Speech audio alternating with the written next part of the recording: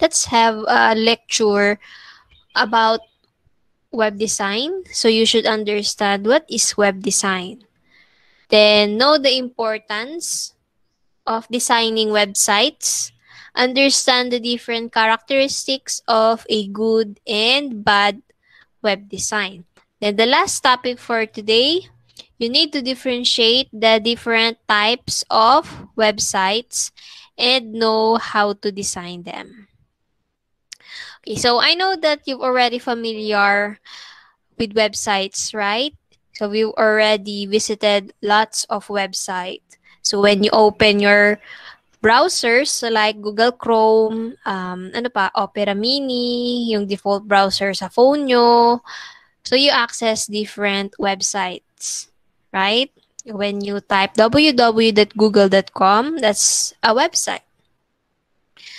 So what is a web design? So that's a website. How about web design? So of course, web design is part of graphics design and multimedia, which is your subject to me. Part din po siya.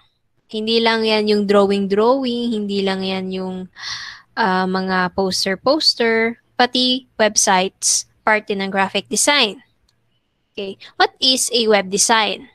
So, web design, it creates the overall look and feel when you're using a website. So, yan yung design. Kapag nag-visit ka ng isang website, so ano yung overall look niya? Ano yung itsura niya?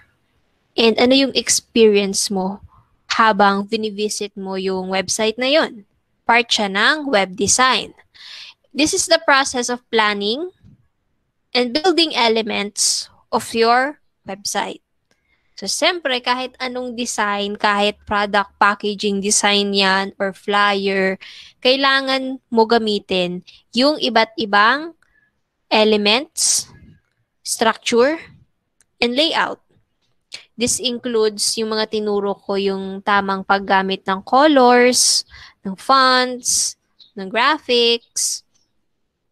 So, part siya ng pagdi-design ng website. Hindi basta-basta na kunwari, papagawan ko kayo ng website. So i-judge ko yung gawa nyo. Depende sa design. Hindi yung basta-basta maglalagay lang kayo ng picture nyo, maglalagay lang kayo ng about yourself. How about the format of the design? Okay. Yung web design din, sabi ko kanina, yung design is the overall look and feel. When you say look, ibig sabihin ng look, itsura. Diba? Katulad ko, anong itsura mo? Anong itsura mo? Parang outer appearance. How about the feel? So what did you feel when you are with me? When you are accessing this website, what do you feel?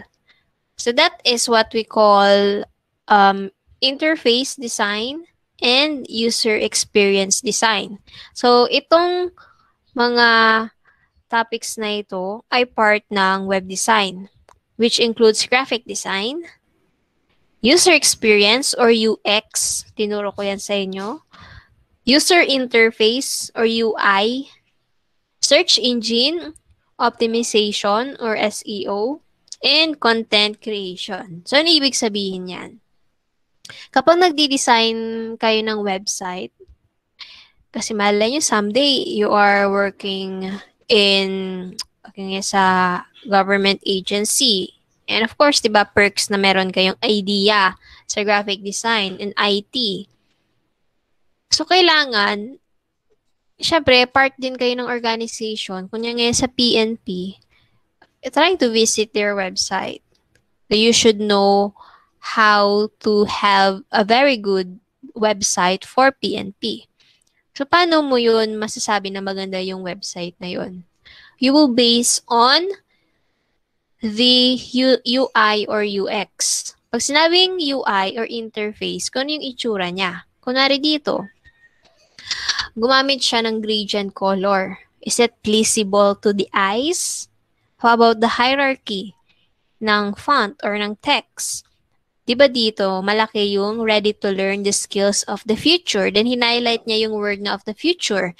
Then, sa baba dyan, may description and may button. Naglagay din sila ng graphics dito, which is part of graphic design. It will include the images that you put on your website. So, yan nakikita yung color, yan na alignment, kung ilang columns ba yung ginamit, yan kung naka-center ba, kung naka-left align ba, naka-right align ba yung text, yung color ng buttons, part po siya ng user interface or UI na tinatawag natin. That is the experience on how you look at the website. Masakit ba siya sa mata? Maganda ba sa mata tingnan yung website mo? Hindi ba magulo? So, kailangan magaling kayo mag-design dyan. The next one is user experience or tinatawag natin na UX. Pag user experience, pag nasa yan yung word na experience, it's how you experience the website. For example, you are logging in on an e-commerce website like Shopee or Lazada. Then where are you going to find the login button? Is it sa top? Is it opening a menu sa left and nandun yung login? Or kapag visit mo ba yung website na yun, nandun agad yung login? So that's part of user experience. Yan yung flow ng process. So saan ko ba makikita to? Pag nag-login ako, saan ba siya pupunta? Kung may error bang lalabas or wala? Maayos ba yung pasunod-sunod pa nag-order ako? Diretso ba mag-payment or magsaselect pa ako kung anong mode of payment? So, user experience yon. Dapat maayos yung paka-construct mo ng flow. Hindi katulad dito. Kunwari yung meron na button na subscribe, then clinic ngayon ni user, hindi naman gumagana.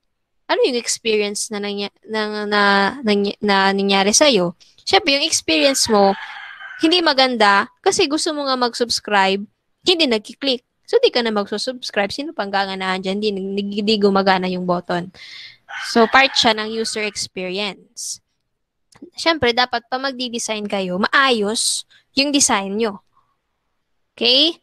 So, these elements determine how a website looks, feels, and wait lang. Wait lang, class. Wait.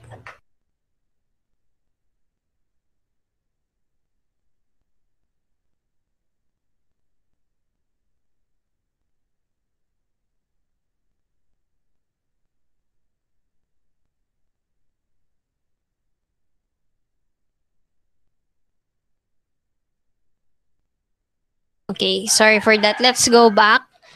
So, sabi ko dito, these elements determine how a website looks, feels, and works on various devices. When you say various devices, when you are designing, kunwari nagdi-design kayo sa computer nyo, syempre malaki yung screen nyo. But try to use other devices like phones, di ba? Smaller yung kanilang screen. Ano yung magiging itsura ng website na yon? Let's have an example of Shopee. Let's assess the website of Shopee if it is mobile friendly. Okay? For example, I am the designer of Shopee. And I can see the menu here. Excuse me. And I'm gonna scroll down to see other information. So, yan yung ginawa ng designer. What if I make my screen smaller? Can I still view all the products in a very good experience or flow? So, ano yung napansin niyo? Kanina, ganyan kalaki yung screen, ganito. So, ang nangyari, hindi ito, imbes pumunta kayo dito sa baba para makita nyo isang maliit na screen, hindi. So, kailangan mo pa dito, pindutin to, yan.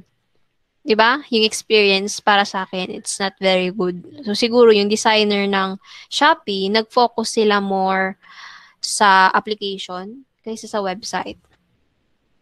So, para sa akin yung website, hindi maayos yung pakakagawa. Tingnan nyo sa taas. Oh, siguro dapat mas maganda kung Katulad dito. Oh, katulad dito, kung mapapansin nyo itong protest website, kapag malaki yung screen niya, yan. Saan ba? Yan. Pag malaki yung screen niya, lumalabas to na menu bar. Then, kapag pinaliit natin, nami-minimize siya, tapos napupunta siya dito sa menu. Yan. Pero itong Shopee, ang nangyayari, pag malaki yung screen, nandito lahat. Then, kapag pinaliit ko, nakikipagsiksikan uli. Yun yung term, di ba? Pinagsisiksikan ang sarili. So, ang pangit tingnan, di ba? Pangit tingnan. So, imbes one line lang siya, naging two lines like this. At ito pang login. O, tingnan mo, lag na lang. Kahit papunta ko po doon, hindi gumagalaw. Vlog, ano ba inalag? Dapat login yan. Di ba? Pangit tingnan. Di katulad ng dito sa website. So, this is a good design. Okay. Then, another thing sa Shopee, kapag maliit yung screen sa website, kailangan ko magpa-left right. Siyempre, pag tayo nag-scroll sa phone natin, pababa, di ba? So, pag ganito yung pag-scroll natin. So, kailangan pa natin ito pindutin sa baba. Yan. Para makita natin yung ibang products. Di ba, ang pangit ang experience? So, yan yung tinatawag na user experience. Though, maganda sana yung color theme ng Shopee, yung look, but yung experience, hindi maganda. Okay, so yan yung right way of designing websites. Kaya nga web design. Here. So, web design is different from web development. Magkaiba po yan. Kaya kung mapapansin nyo, yung mga nag-hire ng jobs, if you want to pursue web design, meron na web designer, meron na web developer. Ano pagkakaiba niya? So, iba po yung web designer sa web developer. Same as with UX designer. So, let's differentiate the three. Okay. Pag sinabi natin na web designer, so you take your ideas and turn them into mock-up that shows what your future website will look like. So, as a designer, ikaw yung naghahandle ng creative part of designing. So, more on creativity. You're the one who would choose the color, the alignment, the placement of buttons, the shapes. So, yan yung ginagawa ng web designer. How about web developer? Yung web developer, sila yung tinatawag na engineers or coders. Sila mismo yung nagko-code ng website. So, tingnan natin tong example. If you're not familiar with how web developers code websites. So, this is w3schools.com. This is a website wherein you can view different tutorials. Yan, from different languages used in web design like HTML, CSS, JavaScript, programming like Python. I don't know if you're familiar with that. Pakita ko lang sa inyo. I'm not requiring you to memorize this or study this. It's up to you. If you want to learn HTML designing, you can do on your own. But I want to show you here. So this is an example of how web developers create website. So let's try it. We have here an editor, text editor, wherein this is the code yan. And if we run that, this is the output or ito yung makikita sa website. So let's have let's type, this is my website. Then yung paragraph, I am Mijel Dharma. And in order to view this output, let's click Run. So, tingnan nyo, nagbago siya. This is my website. And I am Majel Villarma. So, this is how developers construct websites using these codes. Yung iba naman, pakita ko lang sa inyo. Kung gusto maglagay ng image or buttons, yan. Madami yan. Background, color, margin, icons. Kung mapapansin nyo, ito ang mga color na yan. Mano-mano yan na kinocode. Ito, border images. Yan. So, ganyan na design. Backgrounds. Yan. Ito may background picture. So, let's have an example. Yan. So, ganyan. Kung gusto nyo magkaroon ng output na ganito sa website, meron na text and background color, meron din siyang box. Ganito yung code niya. O, tingnan nyo, simple lang yan na one page with simple text and graphics. Ganito na yung code. How come yung malalaking website like Facebook, thousands po yun or 100,000 ng lines sa code. So, syempre ako, sanay na mag-code. Pag nagko-code ako, madami yan, thousands yan na lines. So, ganyan talaga. But of course, you're not BSIT, so you're not required to learn these things. What you're going to do to create basic website is to use existing websites like are you familiar with Wix? And dito sa Wix, you can create your own website. Yan, madami din dito. May Udo. So, madami dyan. But I think we're going to use GoDaddy sa project nyo. But it's up to you.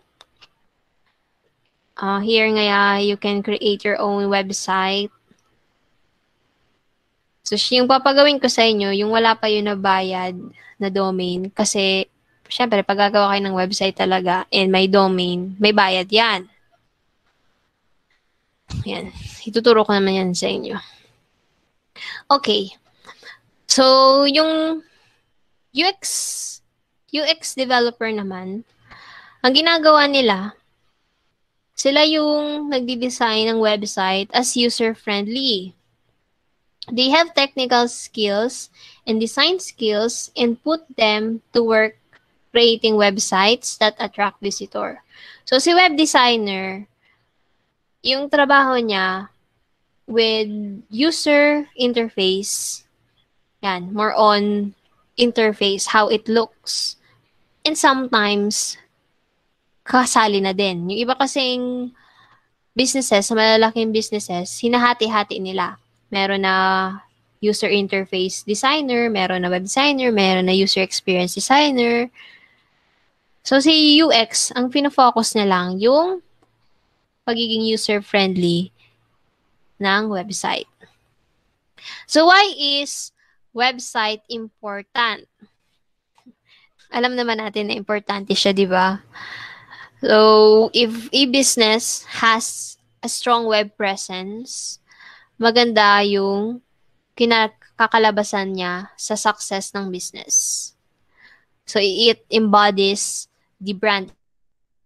Let's have an example.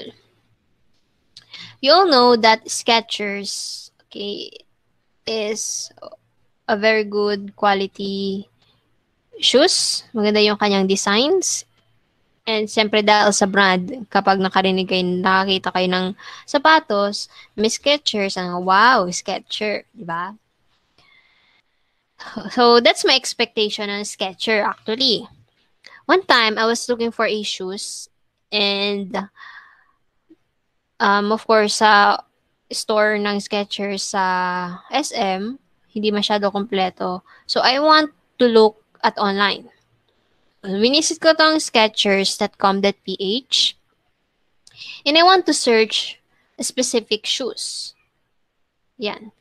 Then, nung binisit ko siya, una kong hinanap, asan ba yung search dito? Yan. So, kung mapapansin nyo dito, let's compare Skechers dito sa Protest. So, si Protest, online siya.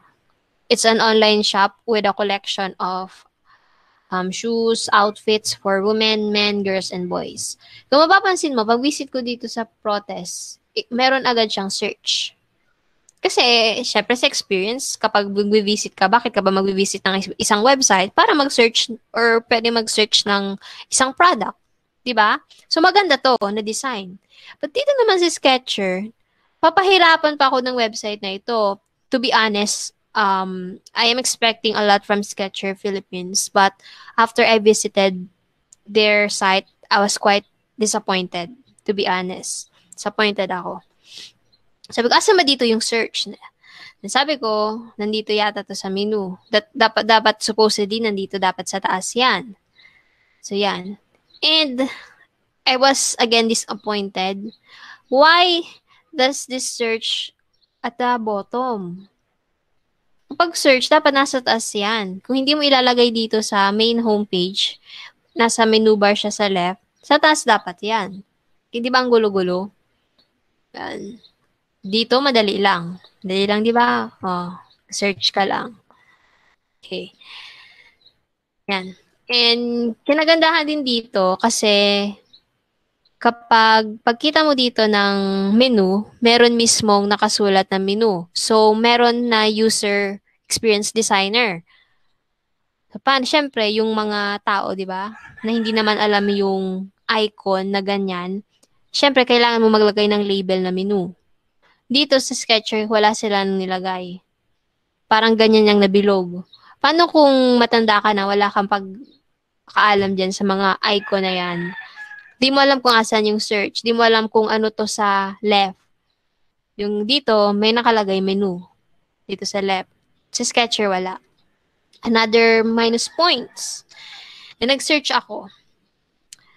So, sabi ko, yung search ko is yun, trail running. Choose women. Ay, tama ba? Mali yung spelling ko. Yan. Women yan. So, ito yung lumabas. Let's also search this shoes women. Tingnan natin yung experience pag nag-search ka. Okay. Good afternoon, Ma'am Sen. Okay. So, yan. Walang lumabas dito sa, yan, may lumabas. Sa Protest, yung lumabas, we found 2,585 products for shoes women. And same with Skechers. So, okay yung experience dito sa Skechers. Okay. So, another problem that I have seen in Skechers is the access of the menu bar. So, syempre, babae ako. So, ikiklik ko women. Okay. So, lumabas lahat. Lumabas lahat. So, since madami to, yan, natabunan sa pinakababa yung ibang main menu. So, I'm gonna click here, sports, active sport, let's click sport. Yan. And there are no products in this category. Kung mapapansin nyo, wala kayong nakikitang back. So, dapat siguro, kung meron na there are no products in this category, naglagay yung UX designer, web designer ng back dito. Kasi syempre, wala ka naman nahanap, saan ka pupunta? So, though there are links above, other types of people don't know how this work sa taas. So, kailangan palaging may previous na button. So, yan yung hindi nilagay ng Skechers. Yan. Dito naman yung kinagandahan sa Protest. Tingnan nyo. And kung mapapansin nyo sa Protest, So, ganito yung menu niya sa taas. I am hovering my mouse under women and I can see all other submenus. Hindi katulad kanina sa Sketcher na kailangan mo pa mag-maximize, minimize ng menu para magpili ka. Dito, kapag women, women. Kapag men, men yung lalabas. Girls, boys, and toddlers. And you can see visibly here submenus. Diba? Maganda yung experience na binibigay nitong website sa user. Madali yung accessibility ng data. Example, sa women, meron na apparel, sup and serve, so outdoor clothing. So let's search for jackets. Yan. Ayun na yung aking internet. So yan. Kung mapapansin nyo, yung categories nasa taas, you can select the size, the color, you can filter. So, di ba maganda yung experience niya? And makikita mo yung kung ilang products ba yung sa jacket. Yan. Quick view. So, let's click a jacket here. So, for example, ito. Ayan. Medyo mabaga yung response lang ng yan. Meron kasing nilagay na animation. So, yan din yung downside ng isang website. Dapat bawas-bawasan yung animation. Madaming animation kasi nakaka-apekto siya sa response time. So, ibig sabihin ng response time, once nag-access yung user, so matagal mag-loading. And another thing is, when you are creating a website, avoid putting high quality images na super laki ng size. You can have high quality images by compressing the image. Kung mapapansin nyo, di ba? Tagal mag-loading. Kasi yung high quality yung picture niya. But since hindi masyado fast yung internet ko, nakaka-apekto siya sa response time. Ayan. But overall, maganda yung quality nitong website. Kung mapapansin nyo, while I still hovering the pictures, hindi nawawala yung details dito. So, yan. Tingnan nyo. Pa? Okay. Yan. So, that is why web design is important. Because, kahit anong ganda ng brand mo, kapag yung website mo hindi nagbibigay ng maayos na serbisyo sa mga user, nakaka-apekto talaga siya. Katulad na nangyari sa akin sa Sketcher, ayaw ko na bumili online. Yung feeling na nawalan akong gana, sabi ko na ako na nga yung web designer ako, pero ako pa yung nalilito sa website nila kasi hindi talaga maayos yung pakagawa ng website. Kaya umalis na ako sa Sketcher. Sabi ko, ayaw ko na sa Sketcher magbili. So, nalipat na lang ako sa Columbia na brand. Ayan. Kaya importante yung web design. Kahit anong ganda ng brand mo, kung hindi maayos yung website mo, especially yan na online, mga e-commerce website, mawawalan ka ng customers. If you're planning to have a business someday, of course, you should have a web presence. So, kung mapapansin nyo, may mga, alam nyo ba yung kwento ng successful na 19-year-old businesswoman? So, ang ginawa niya, mahilig siya mag-design ng sa parang damit. Tapos nag-design siya ng jacket ng kanyang boyfriend na 3 jacket yon. Then pinost niya online. Tapos nagulat siya kasi madaming friends niya yung nagustuhan yung design niya para kasing unique yung nilagay niya sa jacket.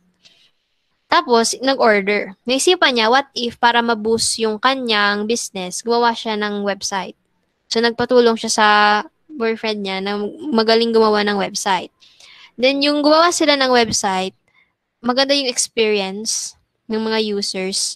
And doon niya pinost yung kanyang mga designs. And after few weeks, few days, nag-boost yung kanyang business. Ang dami na nag-order. Pinalaki na yung business niya and mataas na yung kanyang income per day. So, imagine, wala pa siyang maayos na product, konti pa lang, tas nilagyan niya ng maayos na website, nag-boom yung kanyang business. Kaysa naman, ang ganda-ganda na ng business mo, tapos hindi maayos yung website mo, nakaka-minus points pa siya. 'Di ba? So, importante yung design ng website. How about, let's differentiate the good and bad web design. So, when you say good web design, so it's not subjective. With other types of designs like illustration or sticker designs, a lot of what constitutes good is up to the viewer's taste. Ayun yan. So, kapag gagawa ka ng simple designs like sa sticker or drawing, masasabi mo na maganda yung drawing mo. Depende yan sa viewer. Kunyari ako, mahilig sa ganito, o mabibet ko siya, uy, ang ganda. Tapos kapag hindi ako mahilig sa ganyan na illustration, hindi ko siya magagandahan. Iba siya sa web design. Masasabi mo maganda ang web design, not just, we're not focusing on how it will look on a viewer's taste, but how the user or the visitor will experience with that website. So kapag maganda yung experience, wala siyang na-encounter na madaming issues or hindi nalilito kung saan napupunta yung visitor, so well-designed yung website mo. Pero pag ang gulo-gulo ng website mo, hindi na lang kung saan pupunta si user, so that's a bad design. So let's have a short example of website. Here is, and this website. So the NTDMIS is a website of DOH, Department of Health. Yan, tagal mag-loading. Yan. So, kung mapapansin nyo, yan yung website niya. Meron dito sa left yung login, na supposedly dapat yung login nasa right. I don't know how designer thinks about this. Minsan, di ba, yung mostly yung login nasa taas. Yan, login. Or minsan nasa right. Ganyan talaga yung design. Pero dito, ewan ko sa designer. So, meron na advisory. Tapos tingnan nyo yung design. Naloloka ako sa design. Tingnan mo yung advisory niya. Dapat yung advisory niya, nilagay niya dito sa taas or sa baba. Kasi ang nangyari, ang haba-haba dito ng advisory. Tapos dito, yung card dito, hindi naman masyado mahaba. So, ito yung humahaba-haba. Sayang ng space dito, wala ng space. Di ba ang pangit tingnan? So, hanggang punta pa siya pinakababa. Walang laman dito. Ay nako. Designer talaga ng ibang agencies. Kailangan mag-focus sa website. Okay. So, yung problem kong na-encounter dito sa DOH, kasi inutusan ako ni Mama mag-login dito sa website kasi tulungan ko siya sa pag-submit ng mga nag-work kasi sa DOH, pag-submit ng report dun sa mga tao na na-deworm na. Okay. Or nabakuna. Deworming pala. Na-deworm na. So, nag-login ako dito one time. Okay, for example, this is the username. And I have a password. Yan.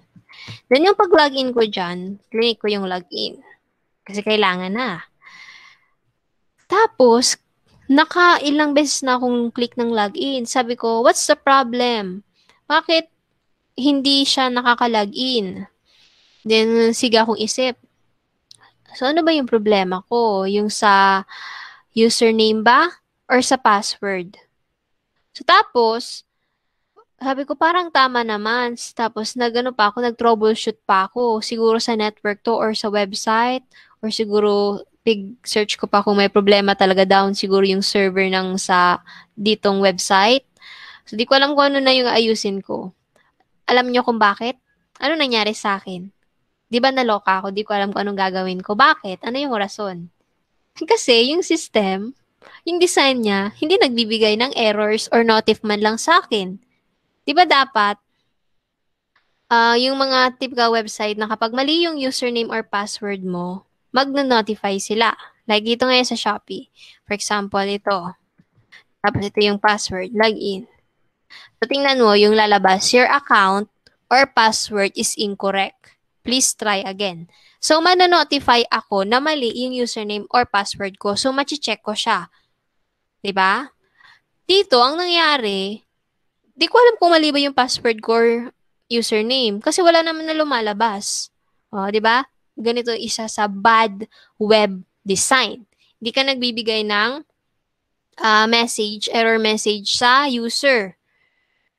Parang gusto ko na palitan yung yung system na ito.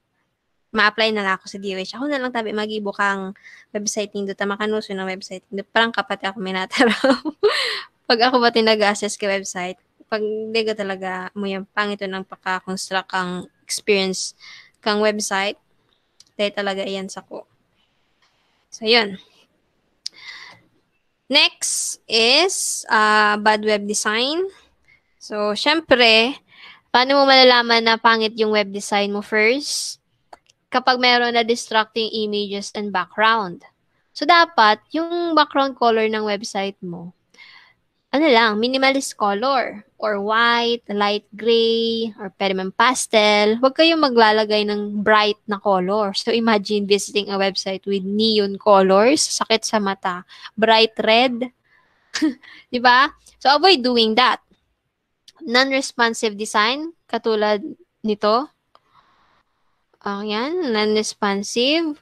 Another is, hindi siya mobile responsive. Ibig sabihin, katulad ng sa Shopee, nung minimize ko yung Shopee, dapat siguro yung product, isang column lang. Hindi yung kailangan mo pa mag-scroll pa right para makita yung product. So, that is non-responsive design.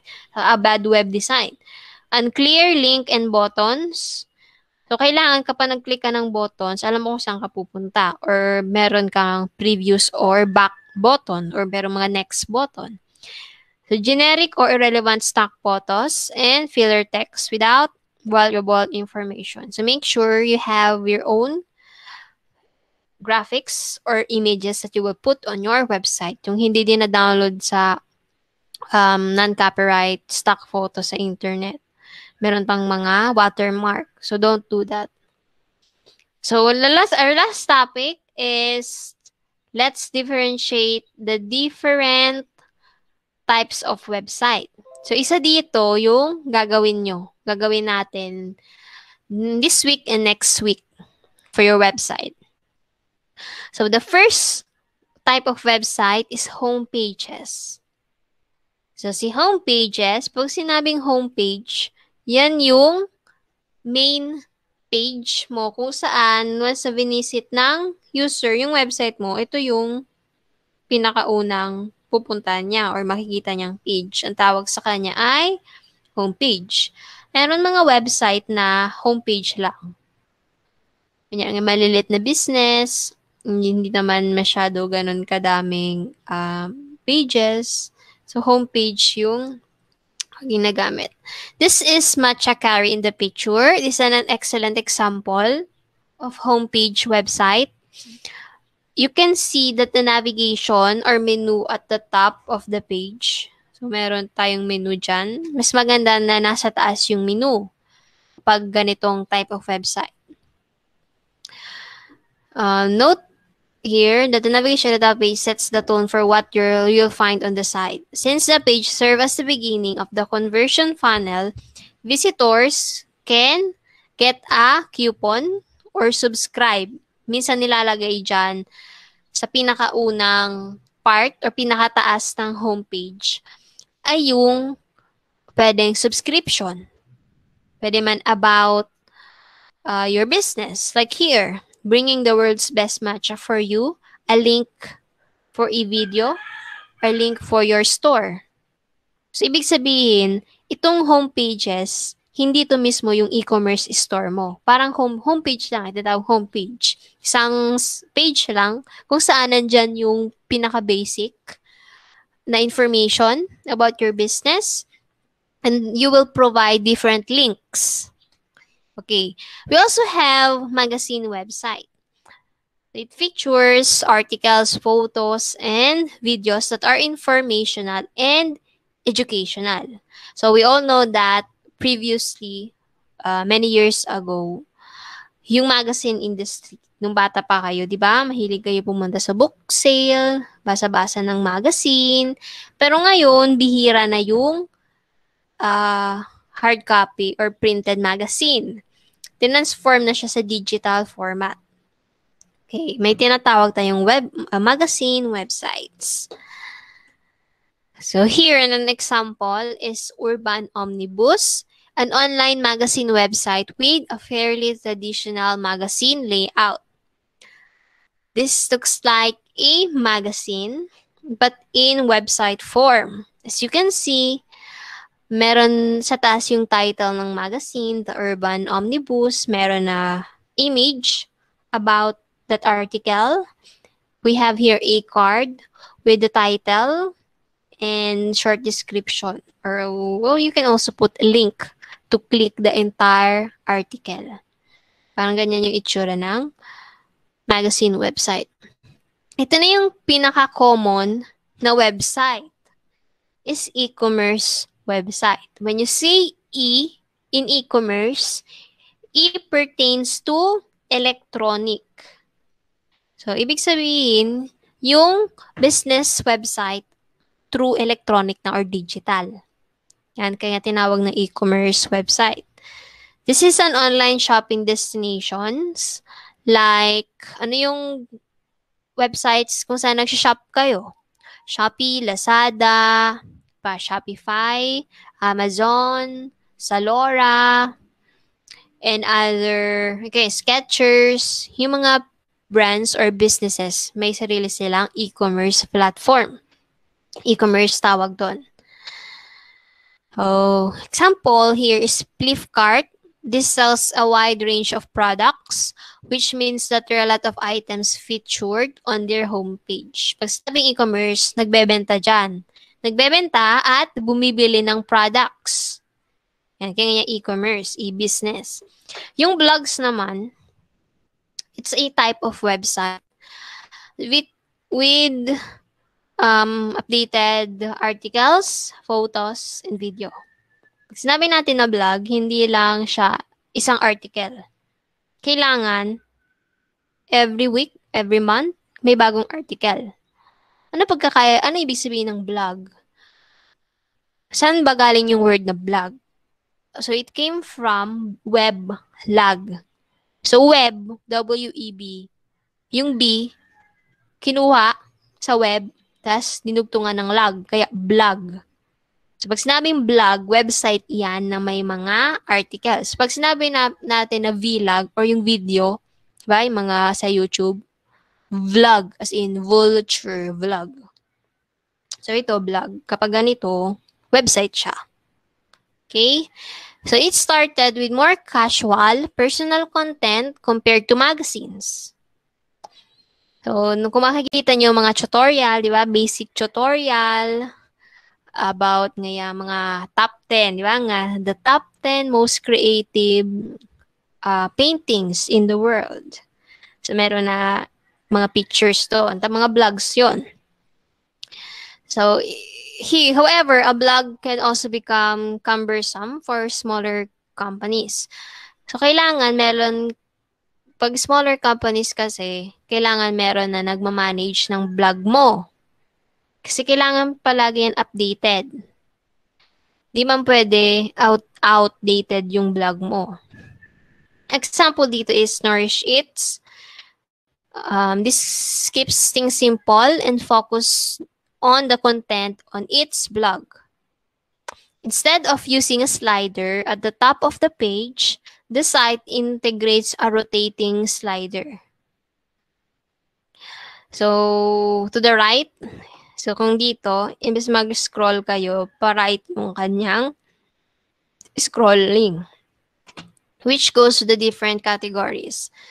The sliders keeps the content fresh and engages users. So, user can navigate at any point or use the arrows to go forward or back. But, depende yan. I'm not a fan of this type of design. So, mas maganda yung pag-scroll sa akin. Okay, kasi ayoko magpindot-pindot. Gusto ko dire-diretso sa kamay.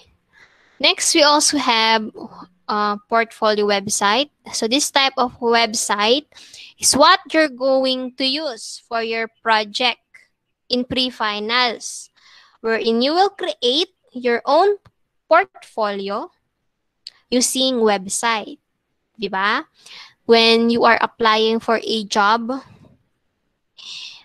minsan hinihingi portfolio nyo. Online website portfolio nyo. Kung saan uh, yung company yon, i-click nila, syempre yung nilagay mong site sa yung resume para malaman nila yung mga works mo, your experiences. So, yan yung portfolio website. Bakit mahalaga siya? Kaya nga papagawin ko ngayon para someday, kung mailalagay kayo sa resume, yan, meron kayong perks, additional perks. So, ngayon, si 140 nga, i-visit ko nga yung portfolio niya. So, palagi nyo dapat i-update yung portfolio nyo. Kunwari ngayon, second year kayo, may ginawa kayong portfolio sa project ko, i-save nyo yung username and password nyo sa GoDaddy para ma-edit nyo ulit yung laman nitong website in the future. Or may idea ulit kayo. Ha? Pag sinabi natin na portfolio website, so this allows professionals a place for showcasing their best work. So, ang tanong, ano bang ilalagay nyo sa portfolio nyo? Una, yung information mo. Siyempre, yung mga accomplishment mo, mga awards mo, mga ginoin mong pwede man pageant, yung mga contest na pag-join mo, educational attainment mo, kung first honor ka, kung ano pa. Then of course, ano yung works mo? Mahilig ka ba sa pagkakanta? So yung design ng portfolio mo, meron na mga design ng music, kung saan ilalagay mo yung mga nagawa mong kanta. Kung mahilig ka naman sa pagdodrawing, pwede mo ilagay. Kung variety yung works mo, pwede kang gumawa ng albums. Madami ka ngaya. For example, ito ngaya yung ibang drawings ko, ito yung mga photography ko, pwedeng photography.